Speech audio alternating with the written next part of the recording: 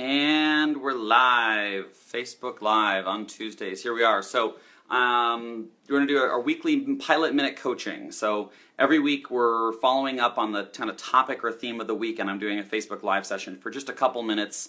And this week is all going to be about to manage or be managed. And so it's a totally different idea about your manager relationship. And so I'll wait for a few more people to come in. But if you're just joining and you haven't signed up for Pilot Minute Coaching, it's free. Looks like we have 4 people. Say, hey, if you join, just comment and say, hey, oh, there's Amy. Cool. Comment, say, hey, I like to know that people are like checking this out. So, or do some likes or loves or hearts or the laughing emoji or something because they fly across my screen. So www.pilot.coach/minute, you can sign up for free weekly coaching. We give you in a minute an executive coaching insight that then you apply to your career. We follow up with you and give you customized coaching. It takes like just a minute. It's super easy and it's free. There's Benjamin, what's up, in Denver. We got Amy in Chicago. If you are joining, like say hey, put a comment down there so I know that you're here and I can say hi. So manage or be managed.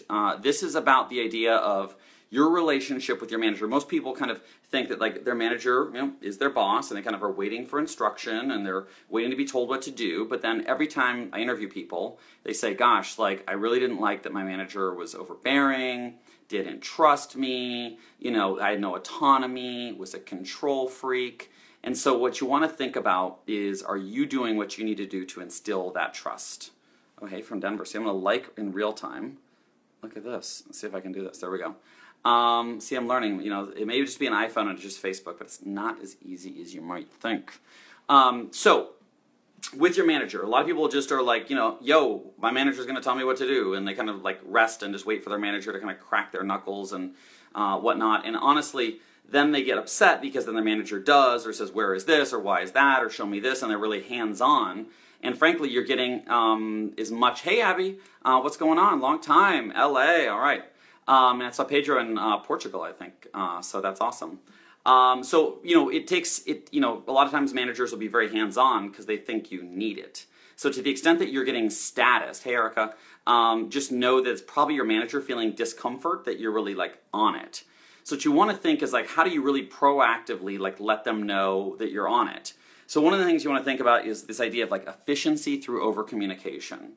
If my manager would status me and say, hey, Ben, where are we at on this? What happened with that, etc., I always kind of looked at that as a failure on my part. I'm like, gosh, they had to obviously worry or think about it or write a note or send an email or make a call or stop me in the hallway because I didn't let them know what was up. And honestly, 9 times out of 10, I had good news or everything was totally fine. But for some reason, they didn't get enough communication. In the vast majority of managers want to know a lot more status than you're giving them. So don't worry about you're like, oh, I don't want to bother, let them cry uncle and say no more. Just bury them, frankly, with status. Now, it's not like every 2 seconds or something, but if you give them a daily update email, no one's going to say that's too much. You say, here's where we are with things, everything's on time, we had this issue, I'm taking care of it, etc. So that's the efficiency through over-communication. So if you're just joining, say, hey, put a comment in there. I know we've got a number of people on right now. And just let us know that you're on. We're talking about being to manage or be managed. So this is a lot about like upward management. So when I was in management consulting, we talked about this a lot. It was like to the degree to which you're managing up. And this is a key competency as you develop in your career.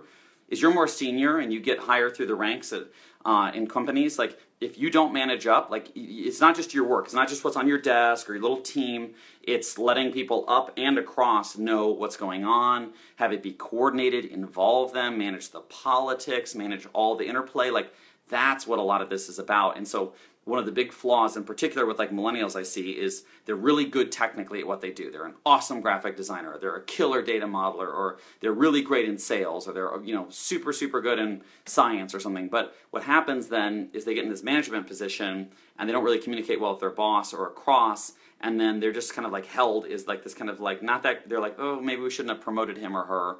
They were better in their individual role. It's a bummer because right now they can't really manage the politics and things. So a couple other things to think about, being in sync. So, if we were dancing together, and not like grinding, but like a slow dance, we'd want to be in sync, right? And if I stumble a little bit, or if I'm a little slow or flat-footed or whatever else, you know, you as my dance partner would want to figure out and accommodate, and we kind of have a flow and a rhythm, right? Well, that's what you want to think about with your manager. Like, are you in sync? Like, are you on the same page? Do you have agreement on things and how it's going to be done? And the more you talk and the more you work together, the better you can be in sync. By the way, if you're just joining, we're talking about manage or be managed. How do you upward manage and create magic with your manager relationship? Give us some likes or hearts and comments. Say hello, just so I know who's on. That'd be great. So you want to think about, like, are we in sync? Like, if your manager assumes something is like a major priority for you and it's like not a priority for you, like, that's out of sync. If your manager thinks that something is going to be easy and it's really hard, you know, that's out of sync. If your manager thinks you have enough resources and you don't, that's out of sync. If your manager wants you to do something in a certain antiquated way and you don't, like, that's out of sync. So it's just this constant thing of, like, how do we get, oh, hey Brian, how do we get, you know, in sync with each other? So that's another thing to think about. Big rule to remember: no surprises. Okay, surprises are fun if it's like maybe a birthday party or a romantic trip or something like that. Beyonce tickets, great surprises. That there's a problem with your customer, or that your IT system is out, or that the intern hasn't been in the office for 3 days and we don't know if they're alive. Like, those are not good surprises. So if you've got news, good or bad, you want to get it to them quickly so they're not caught off guard. Managers look like fools if their peers, their bosses, oh, hey, I heard there was this huge blow up. Hey, Drake, I heard there was this huge blow up with, you know, whatever, some customer, or this meeting went horrible. This sales call went, and then they go, and then what they try to do is they play it cool. They're like, oh, yeah, but we're on it. And then they call and they scream at you, or they freak out, or they send some flaming email or text going like, WTF. Well, that's because they were caught off guard, and it looks like they're not on top of it. So now your mistake or problem just got way worse because it's not just that. Now they look like an inept manager. Amy says, a wise manager once told me something that stuck. Try not to create work for your manager, instead support and help them be successful. So I think, yeah, that's another great tip, and thanks, Amy, for sharing that. If you guys have ideas or tips or thoughts, please share them. More comments are better. It's like a little tap on the shoulder. I like that. Yeah, sometimes people with me that worked for me, good people, would make less work for me. They take things off my plate and they make it simple and be clear. Other people would like just bring me this giant problem and throw it on my desk, and I'm thinking, wow, like, I'm paying them to do work for me. Hey, Stephanie. And yet, like, they're throwing problems back at me. Like, I would have fewer problems if they didn't work for me. So you want to make it really easy for your manager, whatever it may be. Like, if you have a trip, you want to go on a conference, if you just go in and say, hey, like, I want to go to this conference in Las Vegas. Like, they just think of you at, like, a strip club or, you know, the Mariah Carey concert or something. Like, that's not what you want to have. Hey, Steven, you want to think, like, hey, here's the agenda. I'm thinking of going to these sessions that are focused on my job in this regard because I need to learn about data analytics. And these are the kind of companies and sponsors. I think I can check out some vendors. You know, I looked at hotels and program costs. The whole thing would be $4,000. Can I get approval? Like, that makes it easy. Otherwise, hey, Steven, otherwise it would be, like, very difficult for your manager to think through all of those things. Just package it all up. Abby says, I was great at managing, find it difficult other people that I manage to do that. Yep. How do you create a game with those people? So that's a great question, Abby. How do you create a game with people around management? Like, it's a little bit like, maybe it's the be in sync game, you know, like, it's the anticipation game. You know, if you think about, you know, if I'm gonna throw something, you know, are you ready to catch it? You know, how do you create, you know, a metaphor and some things around that say, hey, like to be a manager it's a very honorable thing to do, and to be it's a very thing that makes a big difference in people's lives. People spend a lot of time at work, and their manager has the biggest impact on their quality of life at work. So, like, raise maybe the status of management. So it's not this crappy, like, wah thing to do, you know, but it's like this thing that's like, hey, this is about leadership. This is about making a difference and getting results and having some mastery and some, you know, some pride in yourself, frankly. So a lot of times it's just like really creating clear standards, though, Abby. Like, it's just being rigorous to say, hey, you know, like, here's exactly what I expect, and I'm going to inspect that. And just being really rigorous about the things. Like, my team knows, like, people are on time. Like, we don't have an on-time issue with our team calls or meetings. We don't have an issue with preparedness around, like, agendas, or we don't have an issue with where files are stored. Like, it's all done in a certain way because I'm really clear and strict about that, but then there's no friction. So I can't have everything be my way, but there's a couple core things that need to be, and everyone's on the same page. So there's kind of like the pilot way of working, which is a bit of the Ben way of working since I'm the boss. But it works for people, I think. I hope my team would say so. I asked them, because we're all on the same page. So no surprises. We talked about that. The other thing is like to learn the styles and preferences of your managers. I'm shocked by the number of people that, will be like, oh, like I love email, like, so I email the shit out of my manager and I send them emails all day. I had a client I was working with a week or two ago, and she showed me one of her people that works for this individual, and the person makes a lot of money, like multiple six-figure money, and had sent like 40 some emails in a day to this person. And it was like, what? And it just was one of these things that they weren't even like, it wasn't even clear. They probably needed to send 4 emails that day. And the person didn't want emails. The business owner didn't want emails. And so it's a great example to stop and pull back and say, like, how does my manager actually want to communicate? My team, Amy, when we worked together, she knew I like to review things on paper, even though I'm a young guy, I'm kind of old school about that. And so she'd have my assistant, she was in Chicago, I was in New York, she'd have my assistant print out, the materials for the meeting, and then they'd be on my desk and ready to go for the meeting, and she'd say, hey, in your tray, and I'd pick it up, and it was so easy. It wasn't like, oh, let me print this, let me run to the printer, let me put you on hold, and 4 minutes of our meeting starts with friction and work for me, and there's a line at the copier, and then an annoying, employee I have to talk to or something like that. It was just so easy, and it was so clear. So some managers are going to want to talk in person, or they're on the phone, or chat, or text, Slack, something like that. Others want email, others want an in-person meeting, others want a daily summary or digest. I had a manager who liked to think about things. She was a noodler, if you will. So so if I presented an idea and I was like, oh my gosh, I want to go to that concert or conference, blah, blah, blah, blah, blah, and I get all excited and I get really energetic, as you can imagine, go into her office and slam this brochure down and say, can I do this? Well, what would happen is then she would go, well, let me think about this. Let me noodle on it. And then I have to follow up a week later and turn this big work. What I would do is I'd say, hey, I'm not asking for a decision now. Let me put this information in front of you, and why don't you consider it? Well, because I leaned into her preferences, which wasn't a high-pressure decision, most of the time she'd say, oh, no, it's fine. You can go. No problem. But that's only because I worked in her regard, which was printed materials, with facts, the exact dates, the exact amount of money. I'd price the plane ticket out rather than, Vegas. Well, what's a flight to Vegas cost? Is it $300 or is it $1,000? It depends on the week, right? So it was one of those things that I would just be really specific because that's how she liked to work. I had another boss that was entirely different, that had no time for the details and wanted big picture. So if I explained a conference, the plane ticket, he could care less. It was more like, how does this fit into the vision of his career and his strategy? And I have to put on a marker board, and I'd say, hey, so I think that if I go to this, we can learn about this and meet these vendors and do this and put together this initiative that's going to position you in this way. And I had to really kind of sell related to his career and less about the expenses of the logistics. Super, super different preferences for people that actually ended up having the same job, 2 different people in the same role back to back. Really, really different. So Abby says, awesome. Yes, rigorous. Almost 200 people that I manage. Yeah, so, and Abby, we should follow up as well. I think that there's obviously some tips and ideas and thoughts I could give you, but frankly, what's called active supervision or really hands-on management matters. And I think in this day and age, we can get really lazy behind computer screens and smartphones and just think it's kind of handled or don't want to be bothered. But as a manager, that's important that you're really active in that regard. And then really one of the things is to set the upward management standards to your team. So it may be that for your team, you say, what, I expect a weekly call with each of my direct reports for an hour. And I expect you to schedule that with my assistant. Hey, Tara, I expect, there to be an agenda for that call. I expect that all the things that we need to talk about for the week, I don't want to have 14 emails of to-dos every night at 7 o'clock. I want that, kind of batched up and we'll work through things together. And maybe that, so my team, there's an agenda, they want me to review something, there's a link to the document we're going to review, et cetera, et cetera, et cetera. So it's all about setting the standards for them to work with you.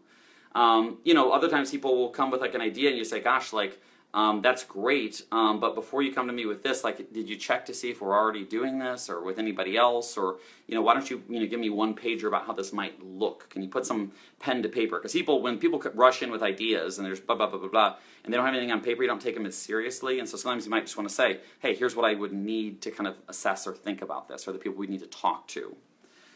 So their preferences, thinking about them as a customer or as a client. I mean, it can be even down to the smallest things.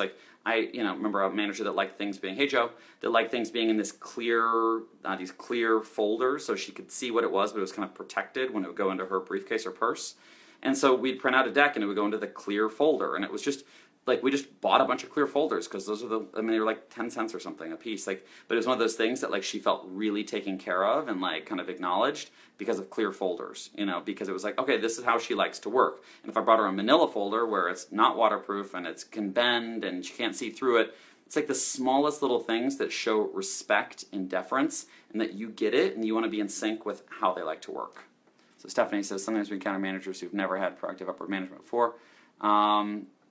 Yeah, so most people have not had good managers in their life, so when you start to upward manage, you're going to freak them out a little bit. So it's important to have a little context to Stephanie's point about that. So, you know, to say, hey, like, I just want to make sure that you're aware of what's going on, and we can talk about how you want to work together in this regard, but I just think that it's my job to make sure that you're in the know about my work, and here's what I'm thinking of doing. I'm thinking of having this weekly meeting with you, or I'm thinking of putting this agenda together, or a summary email at the end of each day.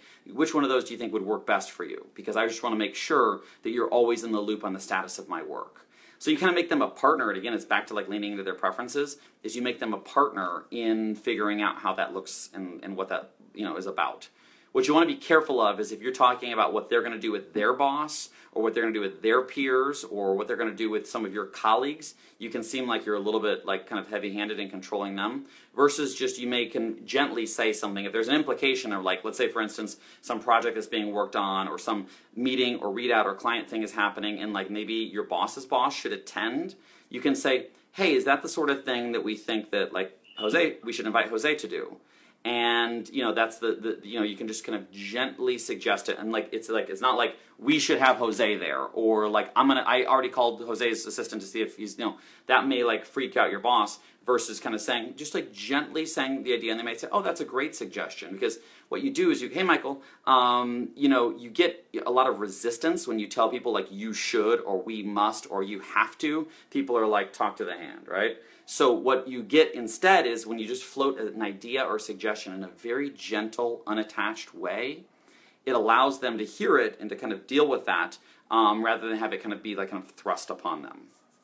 And then anticipation. So you want to anticipate people's needs. You know, if someone's going away on vacation, you want to think about, like, if they're going away on vacation and it's Thursday and it's their last day in the office, do you want to go to them at 4 o'clock with a giant problem, or you need to get a new hire approved, or there's something you need a lot of thoughtful feedback on? You want to work that a couple days in advance. It may be that they're going on vacation and you know that like their family drives them nuts or something, and you give them a really good book to read. Like, that's a nice way. Or you know, they want to read something, you know, and you put it, again, in those clear freaking folders or whatever it may be. Like, that's a nice way to anticipate needs. So really thinking of them like as a customer. You know, if you think of like people that have a really amazing like personal assistant or family office or those sort of things, like those are the sort of folks that, you know, really get and understand like, oh, this person is going to need like their phone charged. This person is going to need this or whatever. Hey, Rafe. And so like just really thinking through all of those sort of implications and things around, you know, what they're going to need. Because if you treat them like a customer and there's that respect, when you go and you say, hey, like, you know, I need a new phone, or I need a day off or whatever, you're already in their good graces, because there's a total, you know, mutuality and a respect and a collegiality, a professionalism, because you've treated them with dignity and you've treated them with respect, and you've been, you know, clearly caring about their needs. You know, it may be the sort of thing that even it's like you're coming back to, you know, you're going to get coffee, and, you know, they're always tired in the afternoon, and say, hey, can I get you a coffee on the way up? Or you have a lunch meeting, and you say, hey, should I have, you know, your assistant order us lunch? Or do you want to meet for lunch? I don't know if you've got it on your schedule. Like, it just shows an empathy that you care kind of about their needs. And so I think, oh yeah, so I'm looking at Michael's comment, you know.